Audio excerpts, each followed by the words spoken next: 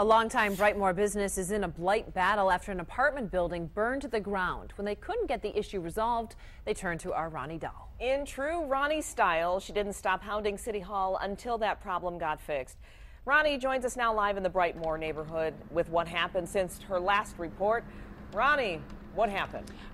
A lot has happened since then, Glenda. In fact, the fire debris is gone, the illegally dumped trash removed, and the property is now secured. But why, oh why, did it take a trip to the suburbs, countless emails to City Hall, and one big headache to get this job done? The Universal Weather Strip and Building Supply Company has been in business since 1923, a family-owned business dedicated to Detroit and Brightmoor. Always a good neighbor. If you look at our place, it's nice.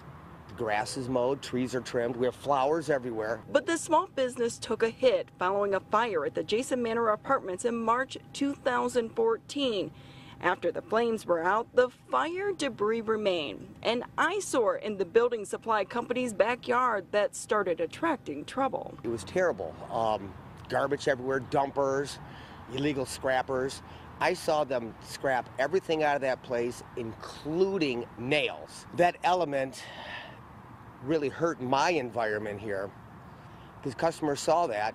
Days turned into weeks, weeks into months. More than a year after the fire, the property owner did nothing. City leaders did nothing. There's always a runaround. He said, she said, can't find them, it's in court. And you got right down to it. You got it done. City leaders said they couldn't find the property owner to hold him accountable. So I tracked down the information through online state records, which gave me the name, Alan Rostam. Then I found his house in Troy and stopped by a business he used to own in Warren. He no longer owns the business. Oh, he doesn't own this one? No, not Motor City any longer. Okay. His son owns the business, but not him. That was in May. Soon after the lot was cleared, the hole in the ground filled and a fence put up. It took Channel 7 to get it done. Because of your presence and your tenacity that you've helped us with this.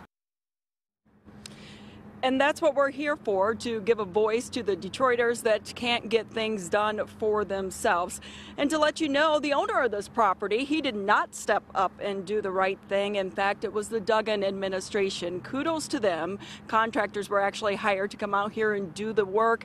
A lien is going to be put on this property so taxpayers can be reimbursed. For now, we're live in Brightmoor. Back to you. That's good news. Thank you, Ronnie.